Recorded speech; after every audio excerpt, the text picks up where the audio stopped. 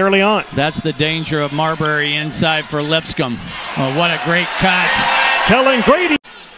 They reset the shot clock to 20 on offensive rebounds in this game. Inside, another basket inside for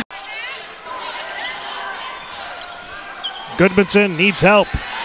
Has to come out of the lane and avoid a 3-second call. Into the hands of Kellan Grady. Shot clock at 10. Grady's three. He got it. Pritchett back in the game. And now here's Carter Collins. Grady, open three. Book it.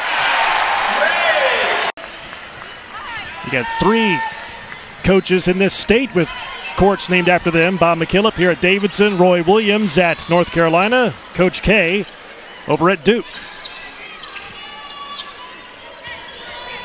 Grady from the foul line and gets the roll.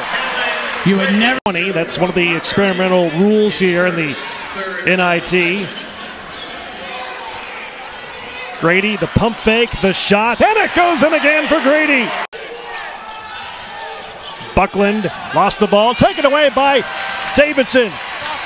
And all the way in scoring inside is Kellan. 1-on-2, and he elects not to gamble on the disadvantage on the numbers back on the other end. Grady, step back jumper, he got it. Wait, it's really. And for Pepper, that's his 5th point of the night. Davidson by 2. Grady down the lane for the jam.